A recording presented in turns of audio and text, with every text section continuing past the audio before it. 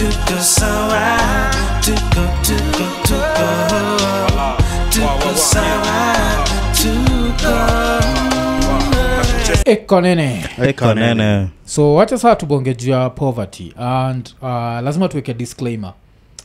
Coming from poverty is not some badge of honor, najua. It's not something to be proud of, and looking down upon watu walikuwa mababi juu ni mababi sisi wote tunataka watoi wetu wasi start from scratch. Starting from scratch, if your kids will start from scratch and you could have done something about it, you should be ashamed of yourself, sindio? Yes. So some of us, our dads made us start from scratch. Mr. Ian, I'll be honest, budako hajafanya start from scratch, and that's a good thing. That's something to be najua. Yeah. So Mr. Rabja, I think watatupatia wase like some background. So mi nitapatia watu background yangu. Mi nitasema shida yangu ni Buda hakuwa anajua kumanage do. So Buda ni msameguza pesa, but never knew how to manage money. Najua, because money management is as important as making the money. And ishida ya Buda was not just my father alone. Like even some of my uncles, like they went through the same shit. So unapataganisha mbega watu juu ya Buda kuna vile alikuwa gana job poa. This is what I'm told. I was not there that time. I was too young. So Buda alikuwa gana job poa. Alafu of course siku za Kenyatta. Alafu sasa vile Moi aliingia akakuwa president, kuna wajaka walikuwa na feel like hii kitu iko inafaa kwenda to umse kwa Jaramogi, si ndio? So through that when umse anaitwa Ochuka alikuwa try to overthrow gava. Ochuka alikuwa anatoka Masai za Ocha kwetu, so alikuwa anajua nampaya na kina Buda. So nasikia the fact that alikuwa anabonga nao, when the coup attempt failed ilibidi Buda hepe. So Buda kahepa kaishia TZ, si ndio? So with that now he ended up losing his job.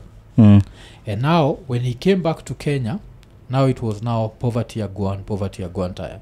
Because getting a job was hard, was next to impossible.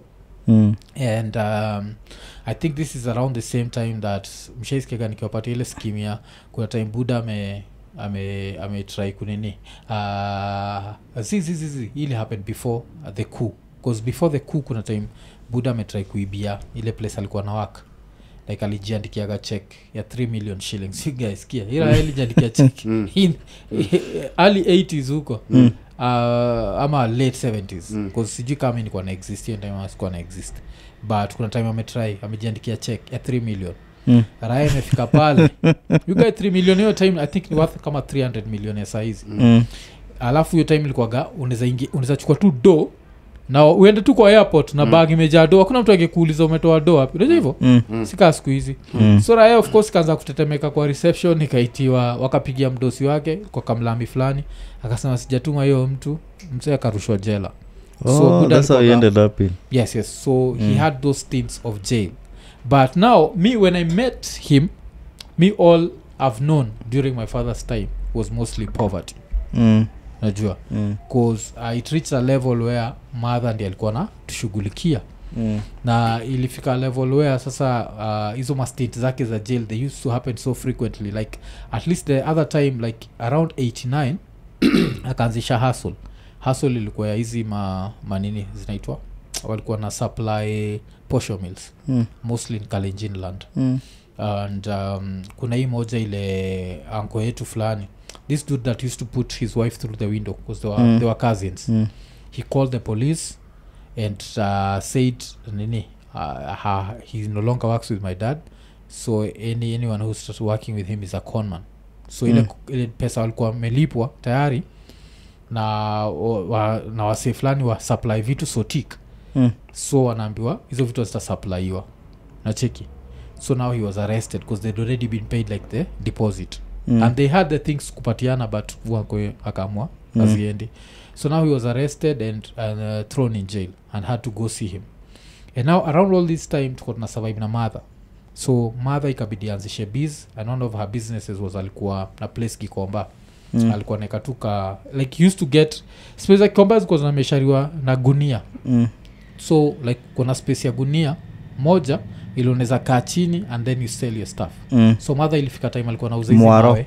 hizi maweza wa mother wa pregnant that's what she used to sell and nakumbuka hii time buda iko jela so when they ended up even living with an aunt of mine alikuwa anaitwa Dina, rest in peace to her.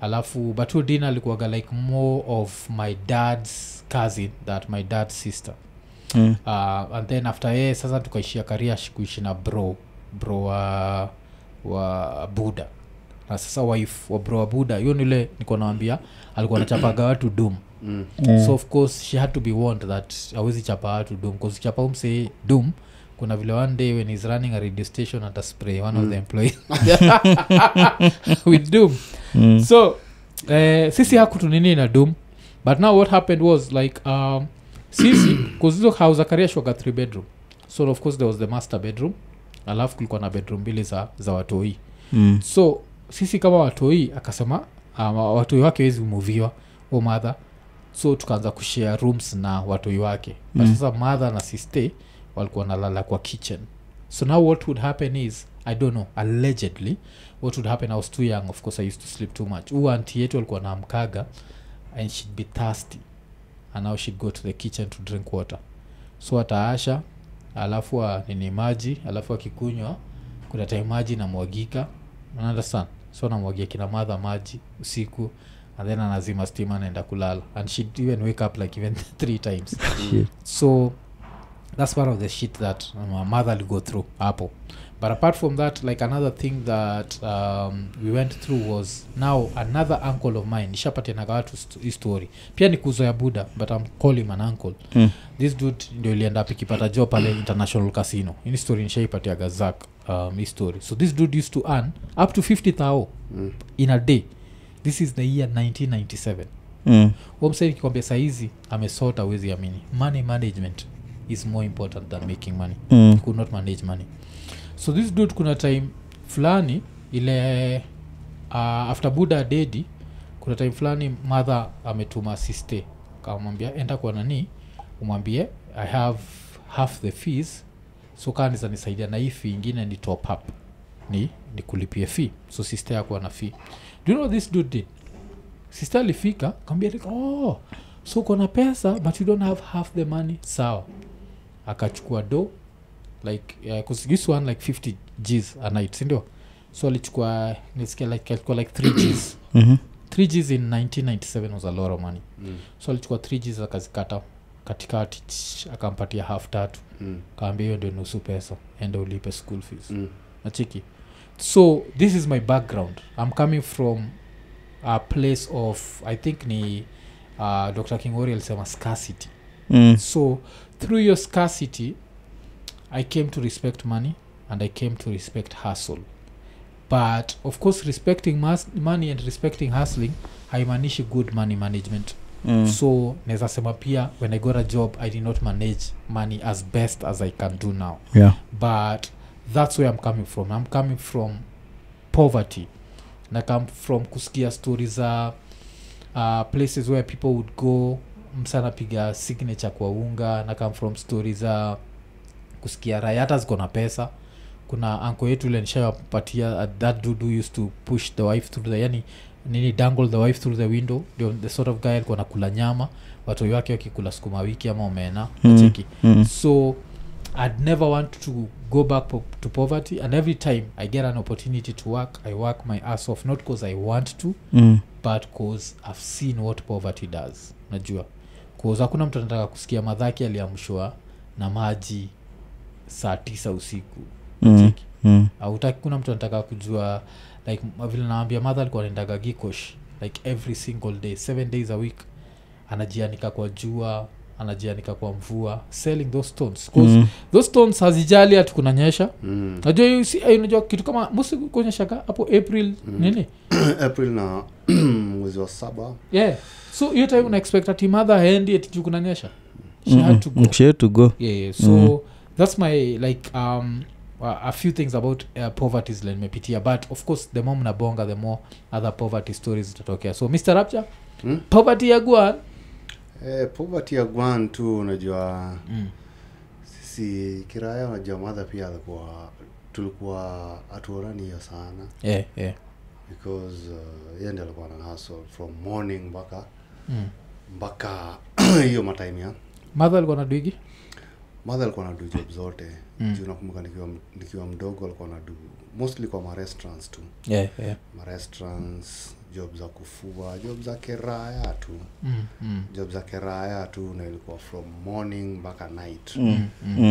so tulikuwa tunaona gine keraya but mother mother alikuwa hustler naweza sema hapo ndo mali nilitoa nini kufanya kazi na bidii mother alikuwa maintain tu usao unajua mimi ndo nilikuwa kijana peke yangu so alikuwa ananiambia so wewe since wewe ni kijana alikuwa ananikumbusha siko kama masizi hiyo ndio advantage mother alikuwa ananikumbusha all the time ananiambia unajua wewe uko different wewe si kama hao wanaweza olewa but wewe lazima uhustle so baka ile time nilianza kuhustle mother hakuichukulia na ubaya because hustle zangu za kwanza kabisa unajua zilikuwa ni za uchoko shuga nilikuwa anza kuokota misumari na nini na speaker scrap tulikuwa tunaokota misumari na speaker you guy nakumbuka doza kwanza mother alibaki ameniosha nilienda nikabai bank na nikasave tulikuwa tunaenda na raya fulani sasa hizo raya zisha dead zote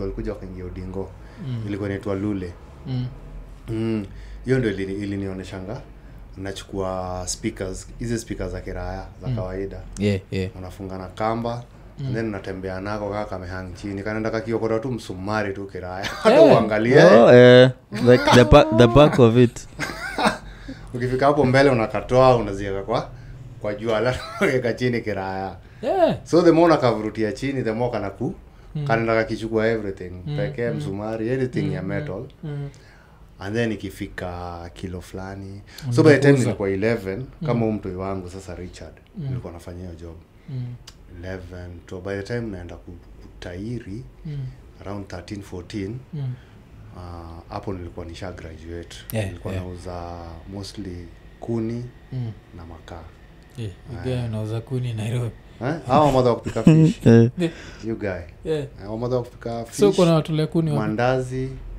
you guys sasa unajua hiyo ilikuwa ni kiraya fence za wasee tu ndio zilikuwa zina operate ile mbao imeshikilia fence tunakumbuka kuna siku hiyo raya inaitwa Lule ishaniambia tuende kwa keja fulani Idare unajua ukitengeneza keja ya mbao hiyo unaitatua hizi Slam ilikuwa mwisho wa mawazo ni matope kitu yezi ibiwa anything inaweza ibiwa una bahati so hiyo keja jo ilikuwa na mbao jo you guy tunatoa mbao isaidia nyuma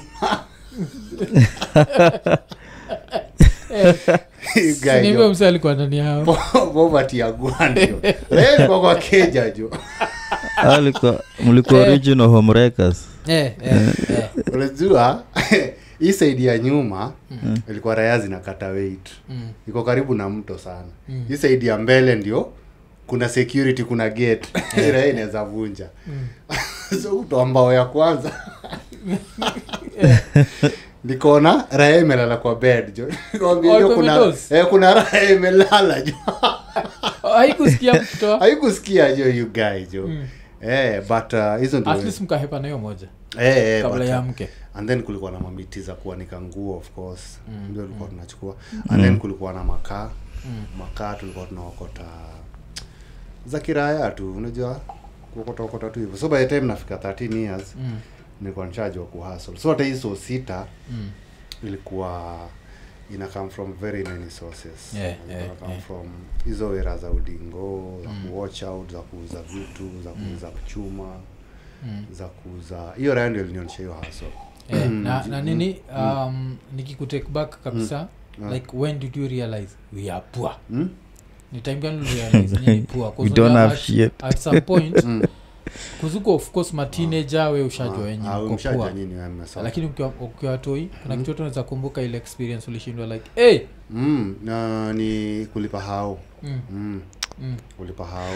juu mother unajua alikuwa tu ana struggle kiraya so tukiwa around kuna raya ilikuwa inaitwa Roba ilikuwa inatembea na nyundo jo hapa hivi jo hiyo ndio raya walikuwa na on like half of the slum So mother alikuwa asikizani na Iraya because Iraya alikuwa anamfungia mlango all the time. So hiyo ndio time nilinotice gia tuna do. Tumesota jo. Ndio nilitoka chuo nikapata keja imepigwa msumari za 6 inch. Zimeingia. So ukifungua kufuli lazima utahave kutoa hizo msumari. So nikabaki nimehata hapo nje juu. Nilikuwa na kiza hao but siwezi ingia. Hapo ndo nilinotice zenyewe tumesota juu. Hizi raya zingine zinaingia kwa keja. Si tuko hapo and then tutoitu wamefungiwa nyumba you guys jawa cheki jona mimi. Wamefungiwa nyumba, wamefungiwa. Ile ndio hizo story. Alafu kitu wakafanya nini? Like poverty compete. Like how they are poor. But ajui they are poor. Sio wanaimba hivyo. They are also poor. They are also poor. Maybe wataimba hivyo na hata dish juu. So hapo hivyo ndo nilinotice yenyewe tumesota. Do you remember nilikuwa kitu custody 1? No. Kama 7 years ama 6 years. Utasema zile school sikia neighbor naondoana na unasikia clearly. Ukashindwa. So hiyo kufungiwa hao ilikuwa ilinisumbua akili sababu niliona nikaa tumefail. Alafu niliona mother pia ilikuwa inamkatisia tu juu atuambie nini. Juu unajua mother hiyo time alitoka job late kama saa 2 usiku. Nilikuwa nimehata tu na bag hapo nje hivi. Nilikuwa nimehata I think nilikuwa study 1. Nilikuwa nimehata tu na bag hapo nje. Naangalia hiyo msumari kiraya. Ndio nipite nayo. Na sasa hiyo siku mlala tulala kwa si mother alikuja akaenda kusikiza huo mother. Hizo keja zilikuwa za mother fulani mzee and then alikuwa watu wake ndio walikuwa wanachukua do. So kuna hao watu machali kama nimekwambia Roba alikuwa anachoma but kulikuwa na watu wengine madem walikuwa understanding. So ndio aliambia raenda utoe tu msumari. So ikatoa at least nini. Okay. Mr. Ian, I don't want to judge you but maybe you shall experience poverty agwa. At least who have you seen go through it? Your personal story as an adult, maybe you've also been in a relationship with poverty because hiyo ni kitu Mr. Rapture lazima tubonge na juu yake. Lazima tubonge juu ya our relationship with poverty. Juu like things we've had poverty does. Because poverty is alive. Ulikuwaga growing up siwezi sugarcoat my life niseme ati kumekuwa na safariation kama zenu. Mimi ningechukua magnet nianze kuokota misumari. It's cause of fun. It's because of survival. Nikiona kwa auntie yangu is because mother kuna yeye ndiye insist niishie. So I think you are fortunate enough. As in pia extended family. We were not rich. By the way. Hiyo nilikuwa najua we are not rich but we were just making it. We were getting by. But after vile tuliingia high school nakumbuka mimi na sis tulikuwa form 1 pamoja. Bro alikuwa form 4 na bro mdogo alikuwa private school. Na the house we were living in landlord alipass na he was auctioned at some point. So keja tulikuwa tunaishi it was a good house around. It was we were lucky because they were looking for a decent family. Siku kulipa tu ile rent tunalipa kwa 2-roomed house. Tuishie na the same amount of rent tukalisha hiyo keja. We were tenants stroke caretakers. How big was the house? It was a 3-bedroom house. And plus big compound. Nata ilikuwa bricks. It was a beautiful house. Ilikuwa nata balcony na garage, of which garage tulikuwa tunaweka mahindi. Because you have a lot of space la hamna vitu za because hata tulikuwa na dining big na tuko na dining set. So garage could have been so tulikuwa na viti studio. So tulikuwa na viti za plastic kwa dining set. But sasa ukicheki like your cousins wakikam wanasema like kuna make vitu zinakaaje wanabonga ngoso you guys so like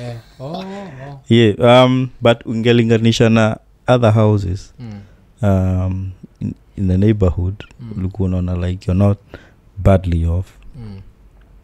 So that landlord akapass na before that I think alikuwa na embezzle company alikuwa na wakia.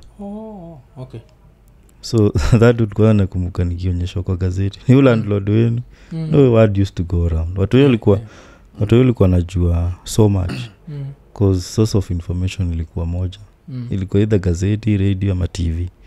So akiget na unajua most of the parents walikuwa wanashare dinner time pamoja na the kids. They could talk about the neighbors. So watu walikuwa najua more shit about mapero wa you know. So yeye raika ku arrested ikachotwa vitu zake. Things turned around. He was now relying on our rent.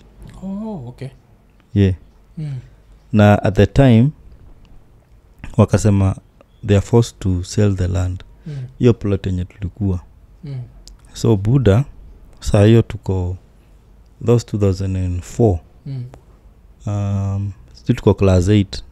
Mi na sis bro mdogo kwa class 1 private school. So a good private school. Bro ako form 4 Kiambu high school. Si tukimaliza kuna stress kama zenye rapture ako nayo. Mi natai kuna zile vitu ka cost implication. So tukauzia hiyo land iliuziwa some local church ilikuwa next. Na wakifanya harambee walikuwa so loud. Hiyo nyumba tunaendea sijui nini. So kuna doza bro kumaliza chuo, kuna zetu za kuingia high school na hiyo time hatukuitwa chuo sijui ni ile max zako zinafanya kujitafutia chuo. It was just you know just above average. Tena umtoi mdogo ni ameingia class 1. So kuna time nakumbuka tumeachiwa shopping ya 237 shillings. Yeah. Tuko mimi bro na sis.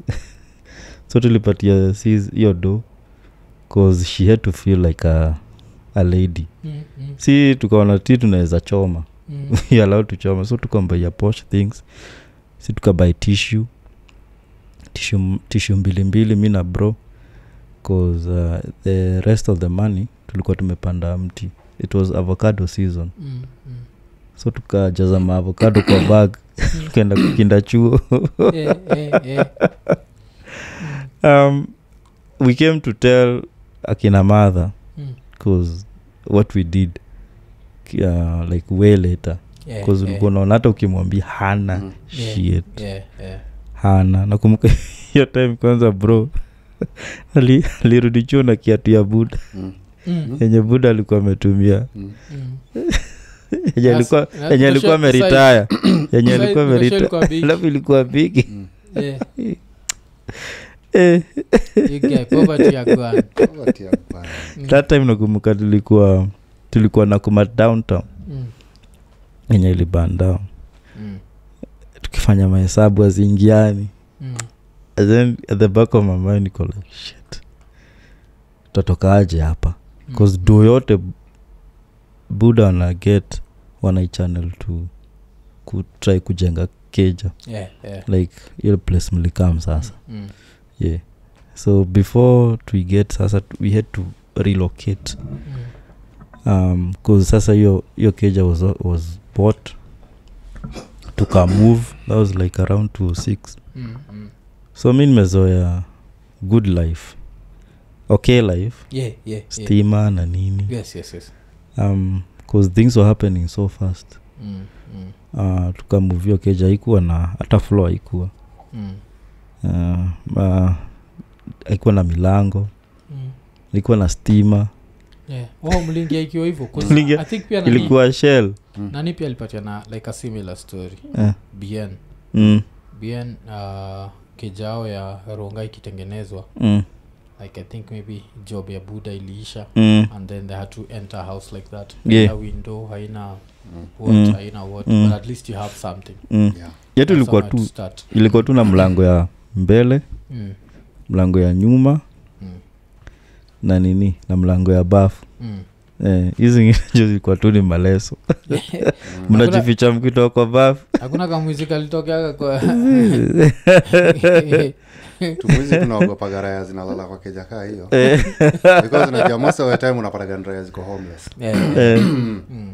Because I remember kuna stint ile nimekuwa original professional homeless guy.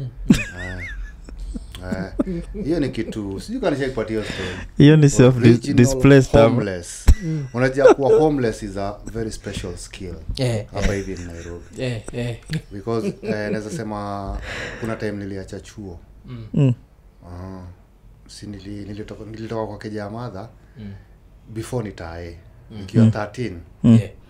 Nilikuwa nishaonesha science because unajua mimi nilianza kata maji nikiwa mtoto mdogo sana sababu ya influence ya madingo. So by the time nilikuwa 13 nilikuwa nishaonja changa ile iko gitari. Nilikuwa nishaonja changa. You are charmed. Yeah, kwa hawezi and then again yeah, kwa hawezi blame poverty. Ilikuwa tu then pia usisahau nikiwa mtoi mdogo mother alikuwa anauza chamu. Shaituambia hivyo. So sikukata chami ile time mother alikuwa anauza but akikuja kuacha kundonyo.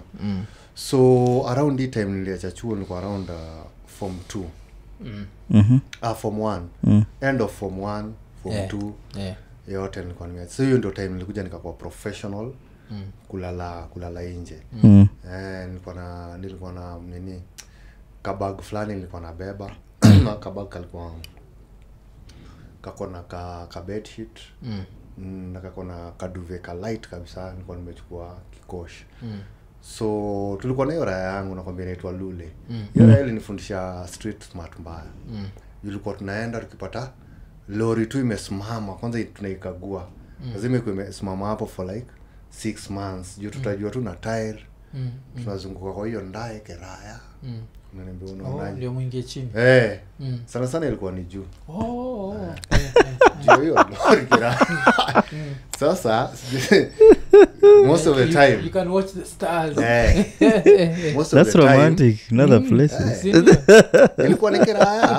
Nilikuwa nikiraya juu kuna dinga mob sana. Tulikuwa tunaenda tunapata kuna raya fulani kwa hapo. Nini nyinyi unakuja kuharibia mtu nyumba. Raya mob jo. Raya mob zilikuwa professional homeless. Alafu hizi gari ndogo saloon zilikuwa ni mawochi. Zilikuwa ukipata kameka hapo like kuna kanaka kameka 1 year unaweza tell hizo mguu hazija move for so long. Kanaanza ku flat tire. So at some point die would begin. Ukifungua mlango ya nyuma je unapata kuna wochi juu amelala hapo kiti ya nyuma ni nini? Instead of achunge sisi tumekuja kuchukua usalama. Tunatafuta mahali pa kulala. Nini mnasumbua kila saa? So naweza nikatel hizo ni zilikuwa stint before sasa nikuje kubambwa niende jela. Ilikuwa hiyo stint ilikuwa ni hiyo homelessness because unajua pia mother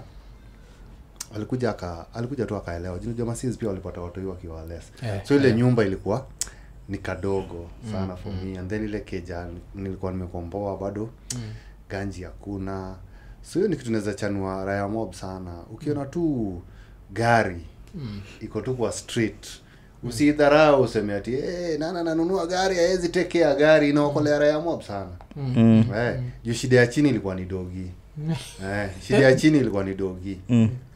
Dogi pia hiyo ni keja dogi. Umbwa koko jo inazalia chini ya nini? Jo unajua umbwa imezaa jo ni utatoka hapo jo shida ya umbwa imezaa jo inakuja jo niko na shida hukushinda. Niko na watoto. Zinakumbuka kuna time tumeingia chini ya Nissan jo.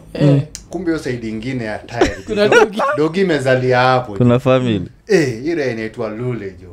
Ilipigwa bite hapa kwa ankle jo. kutoka chini ya dinga jo kiraya jo poverty ya gwa jo ni nini jo unachukua base kwa umbwa imezaa yo umbwa imezaa inaanza so chini ilikuwa ni riski place safe ilikuwa ni ikiwa ni lori ndani ama pale kwa dere lakini sana sana kwa dere ulikuwa unapata kuna wochi ama wochi wengi tu mawochi wengi tu wanakuanga hizi esto kama Isili Kayole wao wanalala kwa hizo mandai hizo rayo kuja tu kulala by the way anasema anakujaga hapo ikifika 10 ni kama tu hizo raya zingine za plot inaingia tu kwa hiyo dinga 10 inalala mpaka 4 yeah cause wow na nikienda home inaenda job nyingine ya mchana so usiku inalala tu yeye nalipo kulala so ni hustle mbili ni hustle mbili so most of the time tukienda nini juu ulikuwa unatembea sana sana Uruma kulikuwa na madinga mob Uruma huko hapo flat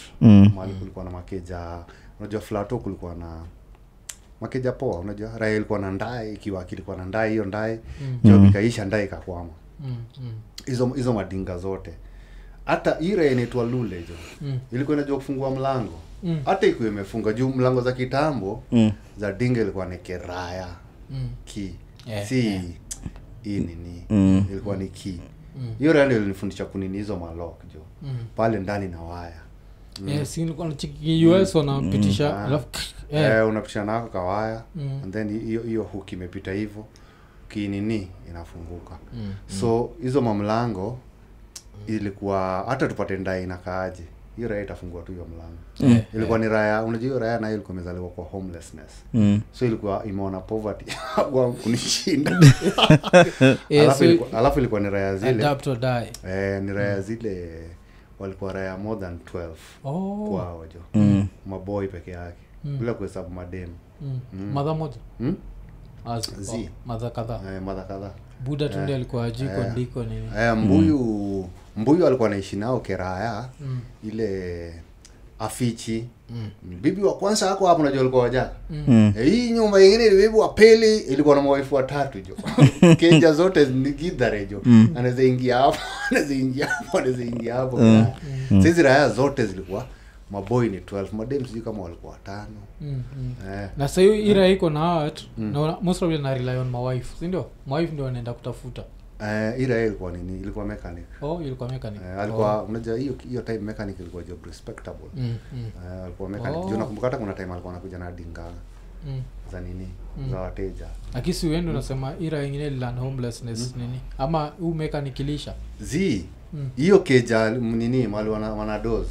walikuwa na dose kiraya design ule bro anakojoa ule akojoi mko bed moja ndio wanalifanya akajitoa because wale mabro wadogo wanakojoa na nyinyi mabro bigi teenager amkojoi alafu mother alikuwa maintain matandiko ni hapo chini juu matandiko ni chini and then bed ni mother juu unajua ni keja za slum so ni kasingo so mkiwa mabro wanne tu bro tuwili tudogo mna doza hapo chini so aka bro kadogo kana maintain kana wakojolea daily sasa hizi raya teenager wanaona hizo vako kuoga ni tricky jumaji so anatembea ukinuka mkojo ilikuwa ni unanuka mkojo hata nilikuwa nataka kuuliza rapture like mkienda meadows kwa ndai asubuhi mnaoga wapi hakuna shower again ni funky na bring the fun first of all hata unajua ukidoze base kama hiyo ngojagi asubuhi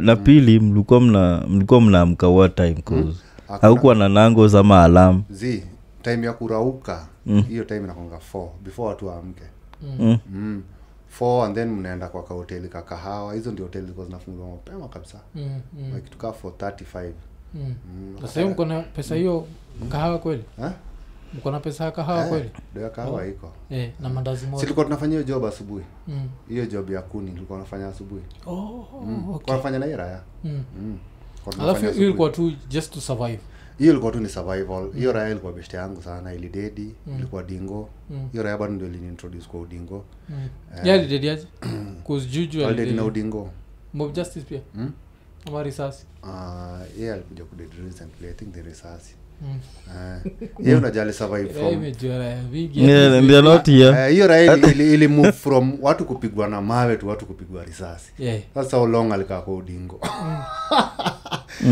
Ilikuja kudai hata bro yake pia aliingia the same hiyo raya mabro zake sema karibu wa 6 wa 7 walikuwa madingo na wakaangusha wote walikuwa madingo wote kiraya juu nakumbuka kuna time hata walikuwa na watu wenyewe kwa wenyewe juu ilikuwa unajua sasa mimi siku grow up na mabro but niliweza kutell vile ku grow up na mabro inakuaga from iraya inakuaga ni kama ni food jo ilikuwa ni war juu kakiekelewa kwa meza ila nakumbuka jo ilikuwa kakiekelewa kwa meza asiyekuwa hapo na lake ali hayupo ilikuwa mnaekewa chakula kidogo so maybe mnaekewa kaomena kidogo kabisa alafu saa sembe iko pale so hii sembe bigi kabisa mnafaa kumaliza nayo hiyo mena kidogo so hii sembe vile itaenda hautaamini so kama hauko basically umelalanja kuna time mob sana ilikuwa inalala ubao nakumbuka ilikuwa inaona bro yake mbigi kila time juu kuna bro yake ule alikuwa sasa ni kama the good boy of the family yeye ndiye alikuwa anapika yeye ndiye alikuwa na hiyo responsibility sasa huo mobs zilikuwa zinatokea iraya bado pia itai kupika time designated ya supper 7 inataka kutegea mpaka kitu kama 9 ama ipike early dishi hizi raya zingine zipate isha dish so walikuwa wanashinda wakiwa all the time so nililearn tu ku grow up na mabro from hiyo raya vile ni guan taya manguo pia ilikuwa ni juu walikuwa almost the same age walikuwa almost the same age najuaga hizo ile nguo hakuna tanguo za mtu nyi wote mnavaa all each other's clothes alafu lazima saa nilikuwa nataka tubongejea pia hustles tulifanya in our fight against poverty because lazima wasiwajue poverty is the real enemy unajua and vile tu nilikuwa nimejoke nasema poverty is alive vile kuna uzaenda kwa church usikie Jesus is alive pia poverty is alive na poverty shida ya poverty ni moja kuna rae ka comedian ka Uganda kalifanya an interview with poverty sijui kama mlicheki but sasa this time poverty ilikuwa inasema like the reason why I live in Africa is because of the leaders like every time I think the leaders are going to fight me they keep me here najua so poverty is alive and a relationship with poverty is a lifetime relationship because kila watu wanasahau like shida ya wealth ni if poverty is a woman if you are a man poverty is a woman and if you're a woman poverty is a man sindio but still poverty is bisexual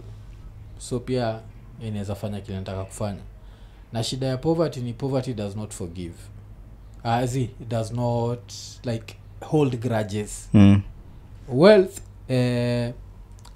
poverty always forgives that means if you cheat on poverty will still forgive uambie poverty like mimi nilikuwa mdozi kabisa sasa nimerudi kwako kama maskini it's going to take you back but wealth does not forgive wealth ukicheat on wealth once wealth leaves you alafu wealth is not always in the mood unajua unaenda kwa wealth leo you're like hey baby I want us to get busy let's do this wealth iko like no I have a headache hey poverty anytime unataka and poverty always takes control jo poverty is the male in the relationship itakuput in positions that you don't want to and poverty always wants kids and the kids are called problems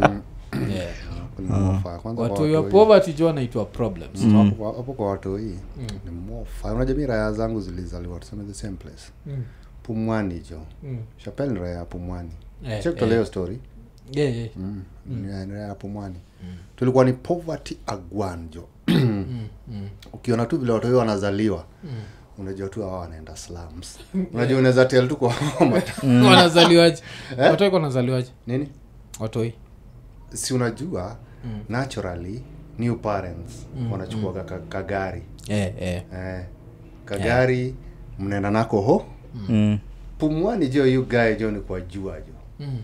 Uvuka barabara bwana, matatu itatuacha. Wife anatoka Pumwani jo. Wife anatembea Kiraya. Hata japona vizuri. Sasa unajua tu ukiona tu hiyo unajua tu anaenda slums. Because hawana do hata ya cab. So hizo raya zinakuwa makanga. Wacha niseme makanga wa Kariobangi jo ndo wanabeba kwa hiyo stage. You guy just wanakuwa na matusi jo. Jo wanajua nini madha ametoka hapo Pumu. You guy wanakuambia live. Pelekeni watoto Madhare haraka nani you guys so hiyo ni serious unapeleka mtoto Madhare lakini hutaki mtu akwambie hutaki mtu akwambie kitu kama hiyo because inakukatisi. So hapo ndo unajuaga poverty ya gwan because unapata mother amezaa anaenda bado na public means na unajua mother akitoka kuzaa na vile anakuwa weak. Na hizo raya nazai kujua. Nikumbusha kuna like one of the songs mpenda kabisa ya rap. Ina song inaitwa Brand Nubian, inaitwa A Child Is Born. So Brand Nubian ndio kuna msanii inaitwa Lord Jamal kwa amekosana na Eminem. But I took Lord Jamal's side because of a classic like this. Ngoma inaitwa A Child Is Born. So kuna msanii inaitwa Sadat X kwa hiyo ngoma. Usemaga like I got out of the womb, I grabbed my umbilical cord and tried to pull myself back. But it was too late for that. Now kitaneza nini ni poverty welfare. Unajua like yani you see like poverty cause hiyo ni kitu moja ile watu yani poverty waga tusha joke juu yake mara mingi kabisa like poverty takes away your dignity. Ngara yake kituambia vile ilienda interview ikapitia through window. Unajua hizo ni poverty ile ira exema window opportunity. That's what poverty does to you. Paka kitu moja nilicheka ni kuna time Rapture anatuambia ushai hustle mpaka from preacher ni light ulienda to the darkness jo. Darkness ni mganga. Niliintroduce na Karis. Karis ni one of the guys mwenye naweza muita number 1 hustler. Yeye yuko alive I hope. Ako alive. Karis alikuwa anafanya kila kitu. Ikifika siku ya uchaguzi yeye ndio chief campaigner. Ikifika ni kitu imetokea kuuza yeye ndiye anauza. So iraya ilikuwa na keja. Kangemi. Ndio ilikuwa na mzee Kobe. Hii ndio ilikuwa na mzee Kobe. Sasa iraya ilikuwa imeshanionaga mimi ni hustler, ni ujanja nimekosa. You guys I can introduce to the hustle of mganga kutoka Tanganyika. Lakini hiyo time ilikuwa tu mganga kutoka Mombasa. Tanganyika wamekaa mjuzi. Hiyo time ilikuwa tu mganga kutoka Mombasa. Raisha ni peleka baka huko Ungen. Ilikuwa inaenda ware. Hakuna mtu alikuwa anaiona ikiingia azini. Ilikuwa inakamna darkness. Na ikitoka inatokea kwa mto because ilikuwa imekomboa keja karibu na mto because ukitaka kupata dogo uganga lazima uchukue place. Inakaa poverty kabisa ndio upate customer.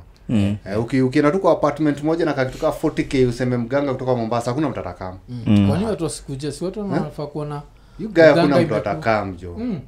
Lazima iko ni kwa poverty ndio watu wakam. Juu lazima ukue pia wewe kama mganga umechapa. Because mganga jigani. Kwa hiyo biz nakuanga au ishingi na raya. Unaishingi na wangwana and then sasa wewe ni kuvisit true earth. Si uongo jo. Na wale watu wanakuja hapo ni watu wako na do. Juu vile tulienda na hii raya mara ya kwanza. Niliona imebaki na kifua wazi, nilikuwa na shot kingine kamechapa.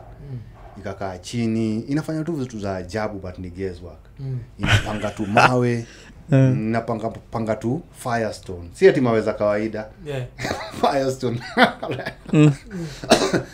Mzee Kobe you guy, inatupiwa tumboga inakamka mkiraya. Alikuwa anafanya vitu za ajabu and then alikuwa ana collect bones. Bones za wanyama wa ajabu tukaa chameleon. Bones aujui ni za mnyama mgani. Zimeko tu kwa bowl fulani hapo alafu hiyo bowl iko na mchangarao. So kufanya hivi jo bones unaona bones zinatokea aje. So ukiwa raya kawaida sana ni wa mother. Wacha niseme kwa hiyo job ni wa mother. Because wa mother wanakujaga na zile za nataka bwanangu aache pombe. Na apparently walikuwa wanaacha Kitu moja ajabu kabisa na hiyo job ni ati wanawaacha because the first thing aliniambia hii job ni psychology. Ukiona mama ameingia amekuja akiwa na shida, so the first thing unadu ni kujifanya unajua, ni kujifanya unajua. Na wamadha shida zao ni mbili tu, family ama a bad like friendship. Maybe kuna biashara anafanya, kuna mama you know. So every juu tulianza kupigia shughuli hapo kwake. Mimi nilianza kuwa assistant, natokea juu sikuenda nikakuwa na kibanda yangu maintain tu hapo kwake for a while. Sasa kaniambia the first question ever hata nani aingie ni mnaulizana nini na yeye. Hiyo ndio ilikuwa the first question. After kufanya vitu za ajabu, because atafanya vitu za ajabu atachukua kama bombs anaguza hapo kwa mchangara. Hai, huyu atakuua anaenda kwa mnaulizana nini na yeye. So sasa wewe ndio unaji so wewe ndio utampatia your pro unaulizana nani unajua place za uzapeleka ni nani anza kutolea zile za wangwana wamesema utoe ujinga hapo kama utaki wangwana hawatakusaidia. Lakini kitu ya ajabu ni ati wa mother wengi since before your question kuna a lot of things za kuingiza uoga. Kama for example kuna mzee Kobe iko hapo hivyo nje, anaweza kustall aseme lazima tungoje mngwana aingie. Amekuona ukiingia lakini mpatie nafasi yake ataingia. Alafu for some reason unapata tu Kobe imeingia. Ni faith, hizo vitu ni faith. Unapata Kobe kamechungulia hapo kwa mlango, alafu yule ya toka sasa enda. Juu unajua ni animal na hiyo ni sound itaishia. So one thing nililearn na hiyo job ni ati ni psychology. Ni psychology sababu wale wa madha wengi walikuwa wanakuja wakisema bwana walikuwa eventually hazia na kuwa mpoa sababu yeye alikuwa anakupatia advice. Alikuwa anachukua kama makaa imesiagwa na jivu and then ameweka some shit kama pilipili tu hivi in case ukaonja usikie ukali, and then anasema hii chukua kama ka pint weka kwa mzee akiingia unamchungulia akitoka kazi azina na train mother kuwa wife. Unamchungulia akitoka kazini ukimuona tu unaenda unaekelea maji moto alafu unachukua ka pint kadogo unaweka kwa hii maji akuja apate maji yake kwa bafu.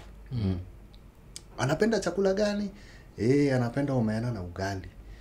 Chukua pika omena vizuri na ugali, chukua hii kidogo paka chini ya sahani. Umesema ni jivu tu. So mother akidu hizi stuff unapata hii Ryan anaanza kumlike. Ryan anaanza kumlike. Anamwambia achana na stories za mama. Wachana hawa mother hizo machama. Kwa chama yote toka kwa chama zote hii dawa hizi fanya kazi ukiwa. So iraya ilinifundisha vile uganga ni psychology. Zile vitu wife anafaa kuambiwa na madhake ana pay through some some dude mwenye anafikiria ni some powers ako nayo but sasa hizi vitu zenye unapewa ndio zinafanya unafuata hizo vitu because ako like usipopaka hii haitafanya kazi. So unapata wife ana cook on time, ana wash on time, anafanya everything on time. So akifanya hizi vitu zote unapata hazi anaanza kuchange. Anaanza kuchange, anaanza kupenda wife. Unaona? Anaanza kupenda wife. So wa mother wengi wale walikuwa nakama hapo, walikuwa wanapata results. Na hiyo Raeli niambia ni psychology tu. Au ni wale mabibi hawajui kuishi na bwana. Sasa mimi nawafundi. Juu tulikuwa tunasiaga hizo makaa. Si ama socialite basi wanaweza jaa hapo. Wanaweza jaa. Because the only thing alikuwa anadu ni ku advise them, but sasa through hizo powers hizo vitu wanakupea. Kama yeye anakuambia kama hii utaingiza kidole, uguze tu kikombe hapa. Usiguze vidole mbili. Ukiguza vidole mbili tutaanza hii process some to na believe so unapata mother every day ana serve hazi anakuja kama amwambia mume wangu anamtoa koti so unapata ile hela shindo ni wife siku hizi mpaka anaacha kucheat jo so akiacha kucheat huo mother walikuwa wanarudi wanapatia hata ngiri 5 mzee siku hizi yako sawa hata anakuja kwa nyumba mapema afu saizi unajua ni rahisi kwa nini kwa saizi raia inaweza anapenda nini pilipili sema ndio alafu sasa ni nguvu za kiume hana sawa inaenda tu inanunua Viagra hiyo yenyewe inakumixia na pilipili portions raina na pale tu iko jo ile nini but sasa nini so wewe ulifanyaga hiyo but sasa hiyo ni kitu ningetaka kuwauliza like right now mseka hii anaoja pitia hiyo extreme poverty unaweza sema has it affected your work ethic in any way because muambiaga say like I think I'd work hard like working hard is part of me but of course also the fear of poverty like I've been in a relationship with poverty and poverty haikuwa nataka foreplay it always wanted to make love so staki to go back to that and through that I always like push myself kabisa so I don't know wewe like tuseme I've always been yora ya kujituma ni ile unajituma so much mpaka uko like ushaikuwa na so many yeses na you don't know how it's going to turn out yes because uko na so many years like will you do this yes will you do this yes like at some point niko najifunza like I think nafaa nikata hii kitu but I came to know that's my nature like hakuna ile time nitasema ati like I've done enough like it's enough for today ama it's enough for no sema at some point nilikam ku accept tu mimi ni workaholic ni raya tuachana 3 am 6 am tuko na wewe na kwa sababu najua guys za ira mzakuwa na ira inaitwa hata hii time tunashoot live me shoot live na ira mmemaliza live like 1:30 alafu nakwambia lazima nikuweke jani because by 6 nafaa kuwa naanza kubake unajua na kubake si kitu ati itachukua 2 minutes ni like basically it means no sleep alafu by 2 pm ira iko hapa tukishoot the weekend update so hiyo najua hiyo yako ya kuji nini because rapture kitu moja sijui as an adult can you remember this one time where you were like fuck poverty like I can't go through this for the rest of my life because one of the things that I remember clearly kabisa ni zile siku za Moi kutufanyia power rationing kuna time the only thing left in the house ilikuwa zile mahindi unajua mahindi huenda kusiagwa waga zime dry kabisa unajua so that's all we had hatuna pesa ya mayai hatuna pesa ya nini alafu si ati mnapika na gas ilikuwa ni ka stove pia mafuta akana mafuta ya kutosha so story ilikuwa tuanze kuboil hizi vitu alafu whatever pale stove itaishia we just eat unajua mnaanza kuboil nini whatever zitwa hizo mei kazi ya nini you guy you time nakumbuka na maji hai maji tulianza I think mafuta iliisha kabla hata hiyo kitu iboil for like 10 minutes unacheza nini inafikiria time unachukua nini ukaiwezekana na bila lenja then the next day you have to wake up and figure out whatever and hizo ndio zile like some of the things ufanyaga niko like fuck it unajua like semshawak na mimi sasa najuaga like mimi like ukinipigia anytime niambia like move tufanye kazi like stagaki because of that like sijaisa how your time kunaishi Isich au kunaishi Isich kwa keja ya mother fulani alikuwa lawyer mother fulani msape alikuwa lawyer alikuwa babi I think alikuwa na accent kaya states but keja alikuwa ametengeneza ai mwenyewe hiziishi hapo mwanzo usitengeneze keja wezi ishi kwa na darkness iko na kulikuwa na maji ya kutosha, ilikuwa like a gwanta ya zile za ira za gwanta ya kuoma ya and that's one of the things ile nilisemaga jo sitaki go back to poverty ya Gwan. Although vile tulitokaga hapo hiyo keja ilikuwa 3k. After kutoka hapo tukaishia Huruma, so Huruma na mabro tuko naishi 5th floor fulani. Sasa hiyo keja ilikuwa 1500 ilikuwa 1200. I think tulitoka kwa keja 3k room moja. Mimi na mabro tukaenda kuishi kwa keja 1200 ile kwa sasa najua at least now we had some little more money. I think nakumbuka nakumbuka one of the first times tukimit naye like tukianza kuongea na personal level nile I think there's a time tulipitia Isili then ulionyesha hiyo keja kulaishi ukaniambia like hebu funga macho funga macho aniambia like kulikuwa unaona nini hakuna kulikuanga hivyo mchana hakukuwa najua afu kuna kanikani keja inaweza dunda so sijui hata kama bado ina exist najua so that was that poverty kuoma ya unajua alafu around the same time now nilikuwa nimesikiza reggae for so long so sijua reggae ilikuwa inakuwa na zile za to be poor is a crime so but kulikuwa na hiyo but still kuna zile za I'd rather be poor and clean najua that Gregory Isaacs shit so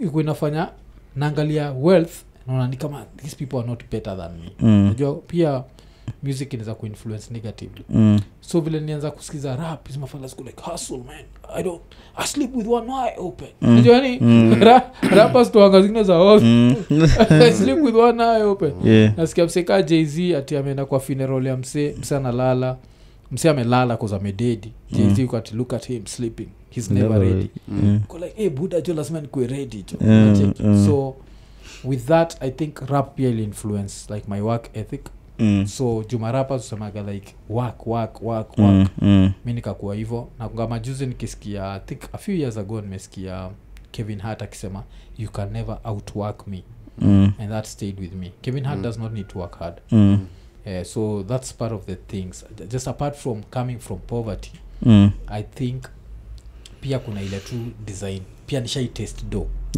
na through ku test do nikanotice kitu it's something I'd want you know forever nisha travel na nikasema like what if I could be able to travel kuzojo ukiona do hata visa unapatiwa unajua ukiona bilioni kwa account utaenda pale ati American embassy wanakuambia ati oh we don't think you'll come back utaenda country zote kwa unajua utarudi kule mnatengeza pesa so Mr. Rapcha unaweza kumka one situation where ukiwa adult ulisema I can't do this anymore me and poverty we have to break up poverty ya Gwan mimi nasema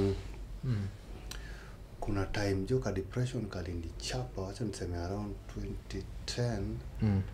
2011 hapo ilikuwa ni poverty ya Gwan because for that 1 year hii ni after ulichujua ghetto after jumini nimetoka nilikuwa nakaa tu kidesign ya hand to mouth so hiyo time nilikuwa naangalia raha yangu ndogo naona raha yaje siwezi taka igrow kama mimi juu sasa tuseme nikigive up unajua nikitaka kutafuta hustle lingine ira itaenda up bila bro bila mbuyu you know so your time poverty ilinichapa kigwan tire you guy your time poverty ilinyorosha vipoa ndio nakumbuka hiyo time nilikuwa natoka tuta hiyo time nilikuwa nakata tu maji kama nilikuwa nakata tu maji backstreet tao mali raya zinanyora hapo mwaoras mali kulilipuka bomb you guy niko tu hapo juu nilipue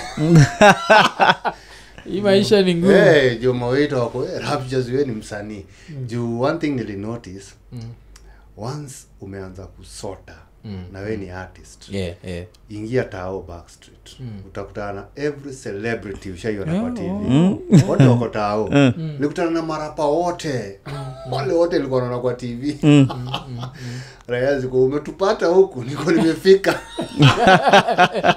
rock bottom one thing about Nairobi CBD hauwezi jua wale maceleb wako huko mpaka uingie backstreet kuanzia kwa comedy kwa acting kwa rapping because like marapa wote wa hip hop wako tao wako tao backstreet ukisema Joas wengine si wa real si wa real au same real mimi real jo nze calligraph hakuna mtu anajua fuck kali na sio hivyo ikisip changa jo you guy jo ni changa alafu jo wale ma impress wako hapo you guy unajua jo hawana meno jo alafu ya moja kaniambia unajua mademana meno BJ moja hii juani kaambia jo sidai jo wacha jo nirudi kwa wale wako na meno Rest nipatia all the advantages the maana meno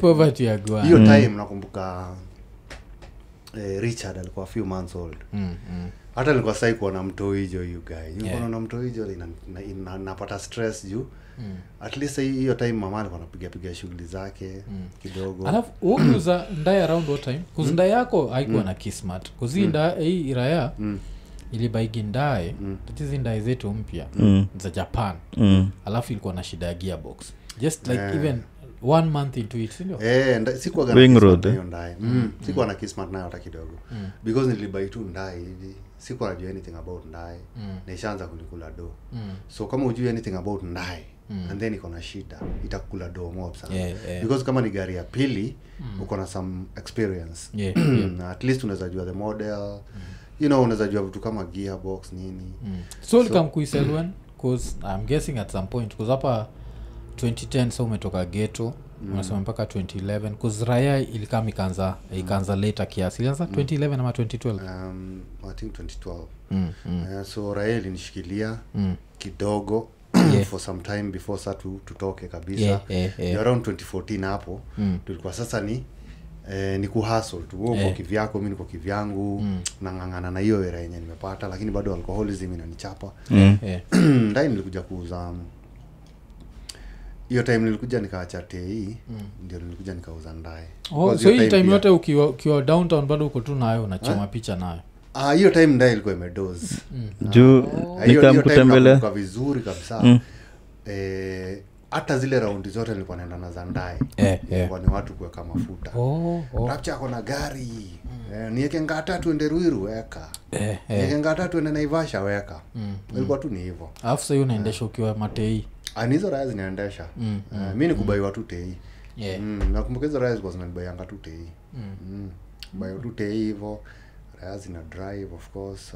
juu nilikuwa nimesota hata sioni importance ya hiyo ndaye hata kidogo nikitaka kuiuza siwezi nikaiuza bei poa because imeharibika juu bado hata niliuza na tu bei ya kiraya juu bado ilikuwa imeharibika ulizanga kama ngapi kama kaso 3 hapo dogo tu ya kiraya ilikuwa dogo kidogo sana nikwambia nilibaki nimesplit gina mama yo ganje ilikuwa ni kuza kitu yani kwa nataka kusema hii time tukianza kuongea juu ndaye niko ulikuwa nakumbuka kitu juu ya ndaye hiyo ndaye ilikuwa kama nikikaa mkuicheki baadaye nikitembelea hii raha inaitwa Chief azina ungeni kuambiwa Rapture na stay wapi cause ni KBT unaona vile ilikuwa imechapa hapo hivi iliwaka tu hapo tu imepiga like 1 year ija move ilikuwa ina move I think ni kama alikuwa sha donate to his fellow homeless people so I think raya because that those condemned nilikuja kuuza hiyo ndaye nilikutwa na raya fulani imefungua biza hapo ikanikuta na barua za Chief sasa unajua hii guy imesimama nje ya biashara yangu customer waoni biashara sasa imebidi tuelewane na bwana Chief iko baka na stamp wamesema next month wataita moving trolley kwa inasanika ndai imefunika signboard kuju ilikuwa tu ni manufaa ilikuwa tu ni so normally ilikuwa imesimama kulikuwa na tu busy tuko uto tu busy sasa because unajua nilikuwa nimeka tu kwa barabara vile tu nakeka tu dinga kwa barabara nikamwambia haijazuia kitu yote because gari yangu iko mbali sana na kazi yako because ndai ilikuwa kwa road and then kuna barabara ya watu kupitia and then sasa ndio busy basically kuna a very big road mali unaweza pitisha hata ndai mbili ukitaka hata basi. Jio yangu ilikuwa kwa road kabisa. Ni kando ya barabara. Si unakumbuka mali ilikuwa? Ni kando ya road kabisa. Kando ya sasa bees ziko unavuka mto uende kwa barabara. Mali hata watu walikuwa wanakaa chini wako na mabao. Wanaweka matent. Sasa ndio ufike kwa bees. So ilikuwa ni man of fire. Ilikuwa ni man of fire jo. And then imepigwa mpaka stamp. Ako walisema tu atakuja ipeleke police station.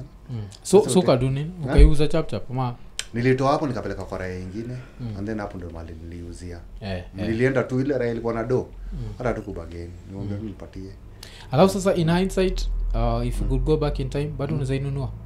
Siwezi nunua hiyo ndani. Nikigo back in time naweza sema sahi unajua sahi kuna vitu mob sana nimelana about luxury. Unajua luxury unajua ndai ni luxury.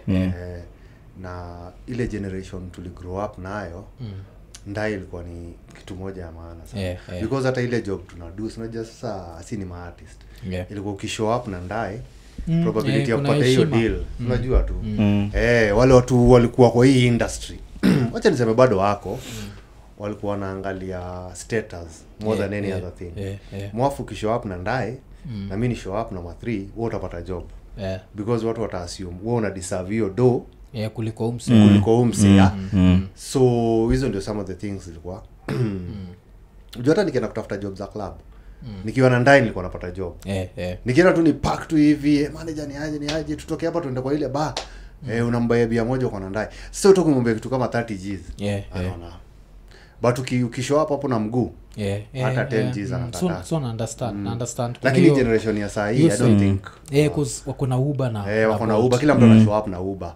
So saa hii si lazima. Kuna ile nini cause kila watu wajuagi inakuaga like it takes so much of your money. Kama mimi nakumbuka kuna time ibidi nibadilisha engine especially if you know nothing about a car. Angalia time fanya engine ka knock. Kabidi ni spend like 100 Gs on that. Nakumbuka ile Noah yangu kuna Toyota Noah nilibuy like 980k by time niko nauza kwa nikiuzia best ya Lion Lion wa Ambusi by time niko nauza nilimuzia like 630 na nimebuy 980 nauza 630 in less than how many months in less than 1 year na cheki niko depreciate tu. Nilikuwa na Toyota East nilikuwa nimepatia na kuna nyingine pia nikompatia na cost ifanye taxi ikaibiwa na iko ipatikana hiyo do ikaenda tu hivyo. Nakumbuka tukitrace tukitumia kinani Boni Odingo something. You see, so like ilikuwa tu whatever. Alafu pia kuingia kwa biz jua sawa amekuambia Uber sijui na do time ya Uber nikaambua hivyo nikanunua kwa Nissan La Festa hiyo kapatia fala fulani akaenda kagonga mavibanda za wamadha. Hizo ikakuwa tu ni kisirani but I miss vile after Bolt kuje na nini nikasema sasa now I'll just deal with assets. Hapa ukiwa na La Festa ulikuwa na KBF bado? Zizi niliuza KBF ndio La Festa nipatia niifanye biz. Kumbe KBF ndio ilikuwa like nilikuwa gari yangu ya Kismat unajua. So hata naona tu number plate tu nikiwa 153. So tukimalizia I think maybe hiyo kitu ndio tunaweza malizia nayo like nini. So tumesema apart from poverty why else do you push yourself? Because kila watu sahau hata kitu kama hii podcast I think since 2022 tumekuwa like tukidrop an episode every single day. So kuna raya zinaweza shindwa like so boy kagi because kuna times mwambia gatu I don't want to do it nacheki but then angalia other people who are in the same industry with me the likes of Mongai Eve posting 3 videos a day. Tuko na kina Lambistic they're always there. I'm sure they go through all the emotions of a human but they still show up. So I think that's one of the reasons like even when I don't want to do it I still do it. And that's called discipline. So cause na nimekamkula like without discipline also wealth ni kitu huwezi pata. So I'd say like that's one of the things why like I'm disciplined and I've always even when I was an employee I used to give 100%. Juu kila juu ni unaweka rapture wewe I think ulikuwa na ukiwa getu ulikuwa na work siku gani?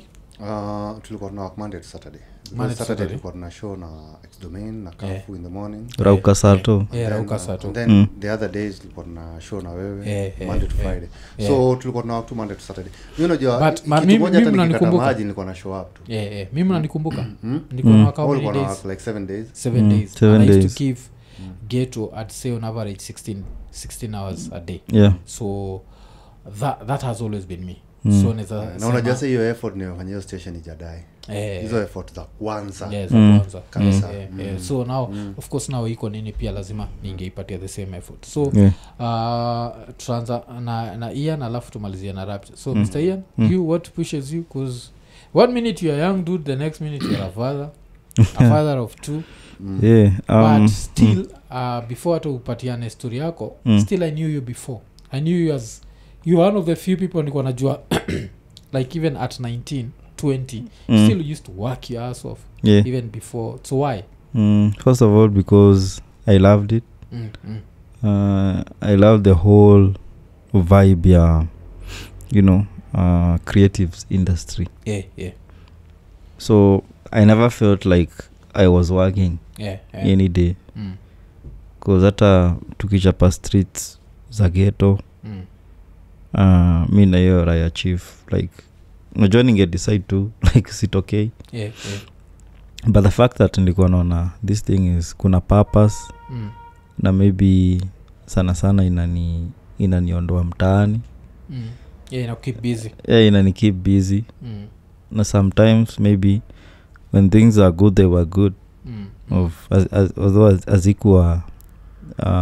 azikuwa siku mob sana so vile kulikuwa na opportunity ya this iko nini nakumbuka tuli get camera na nini ndio alituma ni Owen and you didn't know anything about it I had to learn we had to learn and I appreciated that the fact that ilitoka from scratch na si poa like anything that you may start at you achie katikati you always look for ways to make it better na one day itajipa that's why tulikuwa tunaenda streets of Kaptembwa tulitembea Kenya with no budget na si ati ni hatuku allocate budget there was nothing actually cause sijuka unakumbuka nikiku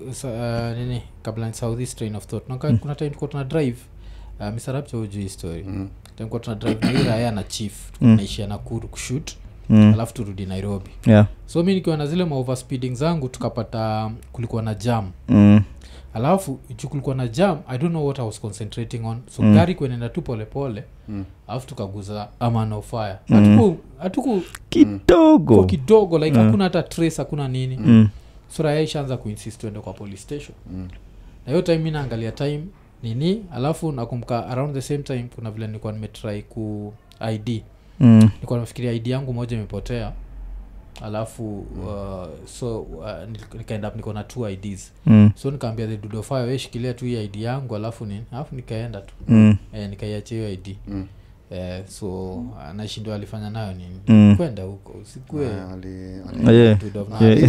hiyo pia mimi shaini happen yani kiwatei nilimwajua mother wa sijui ni X6 ulimlima ilikuwa ni BM hizi new model keraya ilikuwa hapo ni hapo university nilikuwa niko gauge alafu nilikuwa mpaka na Guinness ilikuwa kwa ndai ingine ilikuwa mpaka ndani alafu nilikuwa na another man of fire amelewa kwa kiti ya nyuma mother akaniangalia alinicheki uko sawa kijana nikamwambia niko sawa tukaandikiana nikamdunga mpaka madiel nikamwambia jitoe tunazo akaenda nazo alienda na kila kitu jo mpaka madiel alikudungia baadaye alinidungia hiyo time nilikuwa nakata maji ilikuwa the height of depression nilikuwa tu niko gauge nikamwambia tu mama mimi nataka niuze tu hii gari nikulipe tu hizo pesa zako akaniacha tu I think aliona hii raya ni raya imeonana na poverty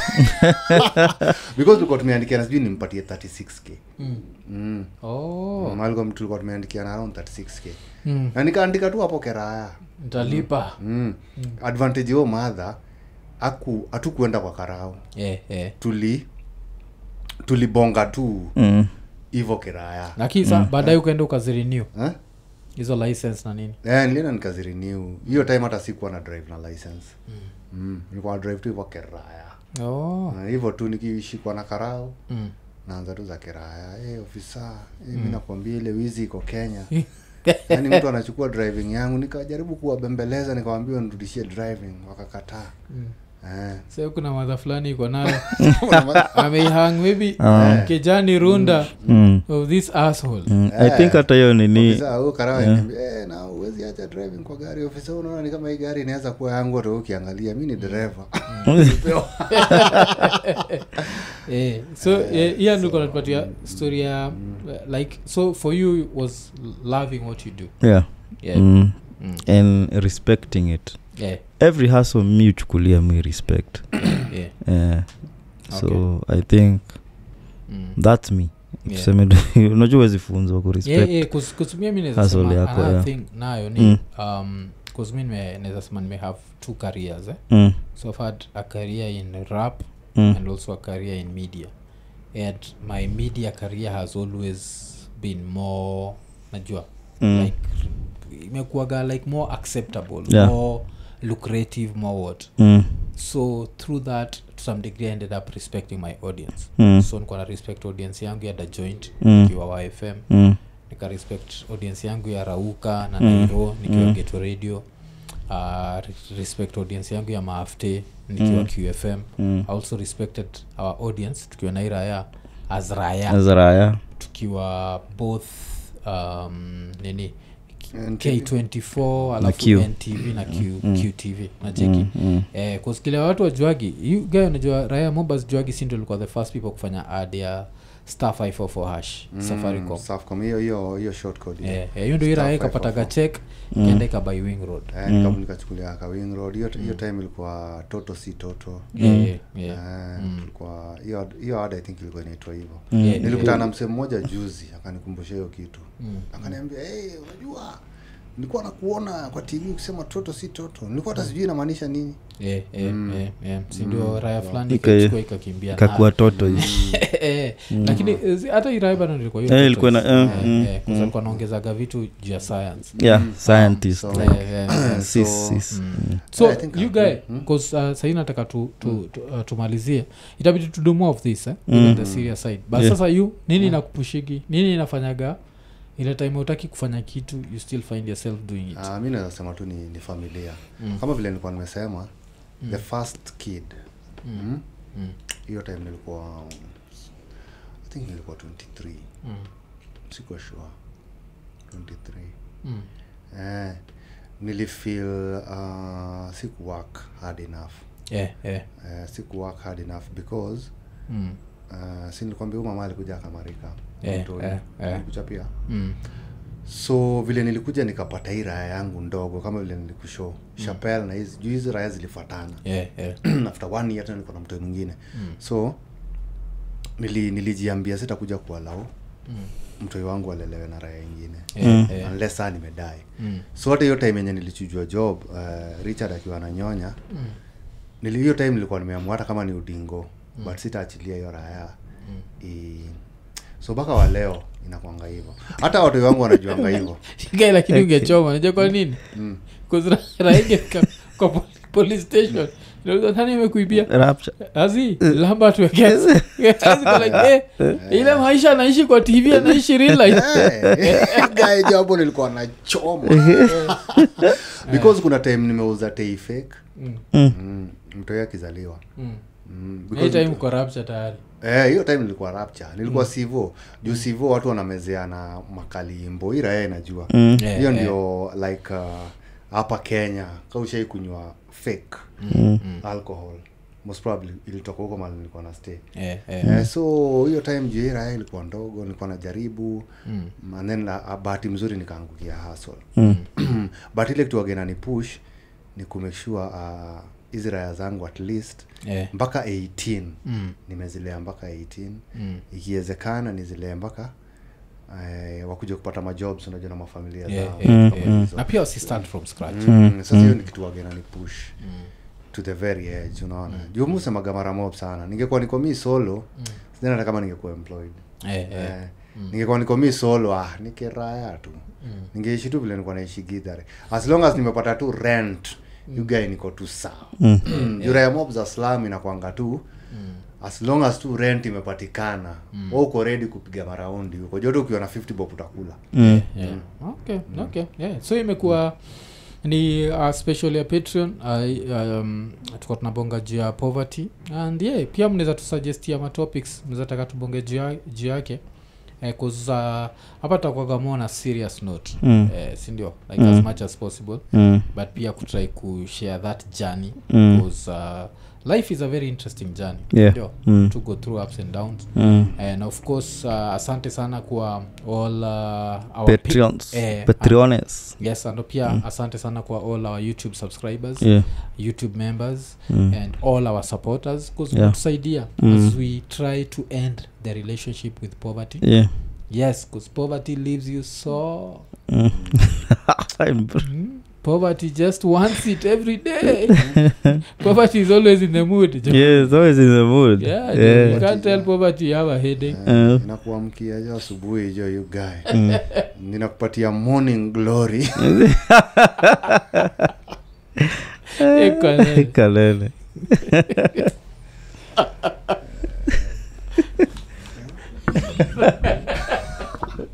Right was all. Poverty nakupatia morning glory. It's time to be fucked again. Who get credit, sihitaji kujidai. Kwa Mike Shadow Styles Smoke kushinda demo Alan Migai. Na kukwendana na mimi ni kitu haifai. Uzitoa rhymes zangu zimetosha wewe kuzirai.